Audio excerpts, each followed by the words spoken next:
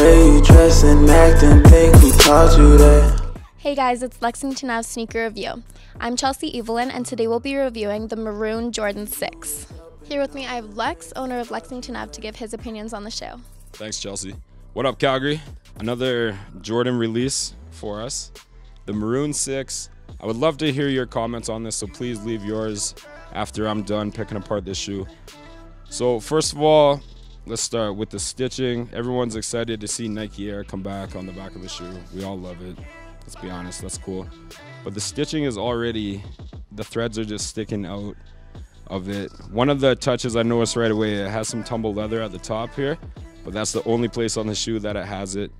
The paint lines are not perfect, although Jordan did put this color out at just the right time. It was the perfect time to re-release this. This is the first time since the original Maroon release that has come out. And obviously this color is huge right now, just in the world, in fashion. So on that side, I think it was a good time to drop the colorway. I do like the Nike Air on the back. I wish the stitching was nicer. One thing that I did notice from the pictures, I thought it was gonna be more of a white, but it's really almost like a cream, like it's an off-white color. I do like that a lot too. It's almost like a neutral with the red. For this time of the year, it's a perfect release. Obviously, some of the touches are very Jordan as of late, you know, a little lazy. The clear sole too isn't really clear, but I guess I would wear this shoe.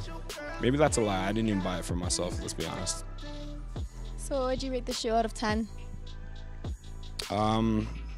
Fuck, this is a hard rating. The Nike, obviously, the hype beast in me wants to give it a crazy rating, but I'll give it a 7 out of 10. So there you have it. Lex gave the Maroon Jordan 6 a 7 out of 10. Please like and subscribe and leave your comments below. And tune in next time when we review more hot releases.